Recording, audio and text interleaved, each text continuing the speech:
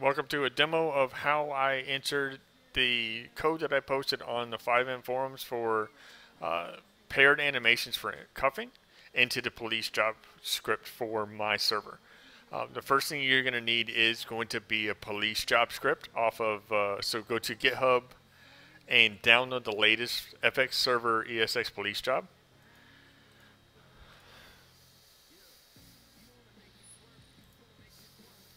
Let's see, I'll unzip it to the default location for right now, just to... the other thing you're going to need to have up will be the post here that I actually put in the code for doing the paired animations. Once you have police job, you're going to need to, we're going to need to work with the main client. We're going to need to work with the local for whatever local you use. I'll use English, so and then we need to work with the server. So you'll need to have these three files open. The first one we're going to work with will be the client, and you're going to go to the Better Animations post on 5M Forum and grab the first 4 register net events. It's the get arrested, do arrested, do uncuffing, and get uncuffed. So once you have all 4 of these, you're going to paste them into the client script for the police job. And I think it's around line 1567? 1560. Yeah, so the reason I do it here is it keeps it in line with the rest of the script, and this is the last net event that the original script had in it. So you just paste these 4 in here, and it'll be underneath the last net event before it starts with the citizen create thread for drawing markers and whatnot. So the next thing we're going to do is go back to the post and grab the server events. And it's only 2 server events. It's the request arrest and request release events. And on the server, just go to the very bottom and paste them in. Now, because I coded these on my test server, it was just, I wrote this code just to show people how to do this. The name of the actual script I was using was just my code test. So what you want to do is go to ESX police job, copy, highlight code test, and change all occurrences. And it should change 1, 2, 3, 4, 5, 6, 7, 8 different things on the server. What this does is it keeps it in line with the rest of the script. Once you're done doing that on the server script, you can close the server script and save.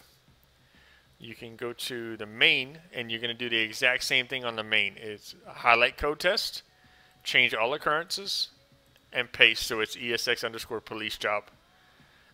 You can, technically you can leave them as code tests, and it will do the job as long as both the server and the client are both listed as code test, but this makes it more in line with the actual police job script. So once you're done with that, we have one more thing that we need to grab off of the main post, and it's in the client version, and it's the very last thing. It's the function for loading anime dictionaries. Just copy this entire thing, go all the way down to the bottom of the main client, and paste it in. And that keeps in line as well because all of the functions are at the bottom of the main client. Once you have that in, we are done with the actual post from 5M, so we can start working on actually doing inserting the code. To insert the code into your police job, first thing you need to do is find where it's actually pulling up the menu for it, which should be right here, line 614. The way police job actually does handcuffing is there's one button that says cuff / uncuff. So if you click it and the person is already cuffed, it just uncuffs them. And if they're not cuffed when you click it, it cuffs them. My script doesn't work that way, so we're actually going to put in a second button. So you're going to copy this entire line, come down one line, and paste it in, and then change the bottom one from handcuff to uncuff. So you will have one button that says handcuff, one button that says uncuff. Now, because we did do another button that is pulling from the locale, we need to go to the locale. This is the reason I had to open it. We're going to find handcuff and copy this entire line. Drop it one line down, and we're going to change it from handcuff to uncuff. Now, because this is uncuff, we're going to make the label uncuff, and the top one we're going to make just cuff. Once you're done with that, you can actually close the locale because we're done working with that. Now, you have two separate buttons. One that says, well, let me close this. So you have one button that says handcuff, one button that says uncuff. But right now, the script is only designed to take input from handcuff. So we need to scroll down just a little bit, and you'll see else if action equals handcuff, then trigger the event ESX police job handcuff. You need to copy this entire two lines and enter a line down and then paste. So you will have else if action equals handcuff, else if action equals handcuff. The second one we're going to change from handcuff to uncuff, and then we're going to delete both of the trigger server events because we're not actually using the server event for ESX police handcuff. Once this is done, we can actually enter my cuffing event, which is, I said we were done, but we're not actually done with the post yet. So go back to the best arrest animations, and in the client part, you're going to see the register command for cuff and register command for uncuff. Copy everything in between the register command cuff and the end, and you're going to paste it into handcuff.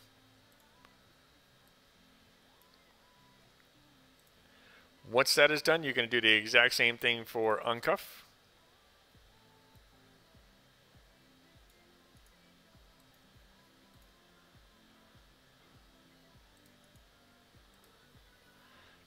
Now, the one thing I did notice when I was getting ready for this video is I did not put a distance check in to see when you were uncuffing somebody. I assume people would stand right beside them, but just to make sure for your server, you might want to actually put in a distance check. If you want to do that, just highlight everything that's above, copy it, and paste it just between the local target ID and the trigger server event. Once you have it pasted, cut out the trigger server event for request release and paste it over top of the second trigger server event request arrest. And what this will do is it will actually check to make sure that they're close to the person that they're trying to uncuff and then send the cuff. Now, for the ESX show notification, you can do not close enough to cuff and not close enough to uncuff. So now we have actually done the actual animations for cuffing and uncuffing. But we need to make sure that Policejob doesn't do a second cuffing. So we're going to open this up to find. And on handcuff, just arrow down or move down the script until you get to line 1438. It'll say register net event ESX Policejob handcuff. This is where the original script would take it. And the reason it had one button and then would switch back and forth is this is handcuffed equals not is handcuffed. So that means if handcuff was true when this was called, it would set it to false. If it was false, it would set it to true. We don't want that to happen anymore, so you're just going to take this completely out. Under the if is handcuffed, then we're going to remove everything from request animate district down to display radar. That was the original cuffing that the Policejob script would do. We have our own cuffing, so we don't need that anymore. We're going to leave the enable handcuff timer alone. In case your server has that active, it will allow the timer to still run and will drop off the cuffs from them. Now, under else, you're going to leave the enable handcuff alone as well, because that'll turn it off if it's, and just remove the bottom part. Now, once this is done, you've actually taken away the cuffing from the original police script, so it will not interfere with the cuffing that we've actually put in. But we still need to make is cuffing, we need to determine if it's supposed to be true or false. And you determine that, or we set that in the functions that we posted or we paste it into the client script when we very first started. So you'll just come down a little bit until we get to the 4 function that I pasted in, which is get arrested, do uncuffing, and get uncuffed. The only ones we actually need to update with is handcuffed to be true or false, is the 2 that's dealing with the person getting arrested or getting released. So get arrested deals with the actual person that's being handcuffed. Do arrested is for the police officer that's doing the arresting. Do uncuffing is for the police officer that's uncuffing the person, and getting uncuffed is the actual person getting released. So inside of get arrested, you'll see that I have one called cuffed equals true. This is where I actually started doing it on my coding, but we actually need to code it for the police job. So you're going to put is handcuffed equals true, and you can remove the cuffed equals true. And then under get uncuffed is the same thing, where it says cuffed equals false, put in is handcuffed equals false. And you could take out the cuffed equals false. Now, anytime that you update the is handcuffed, you want to also trigger event, because this is a client event, so we're not going to the servers. It's just triggering an event that's already in the client, and it's going to be called ESX underscore police job handcuff. And if you highlight this, you will notice that there's only one spot that appears, and that's right here. And all this is doing is turning on or off the handcuff timer.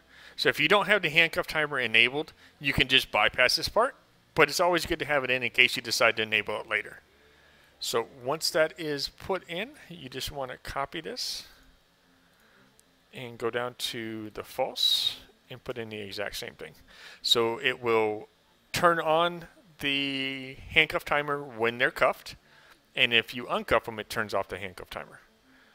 Other than that, the reason you set the is cuffed to either true or false is because once it's set to true, it'll actually run all of these commands that disable a lot of the actions the player can do.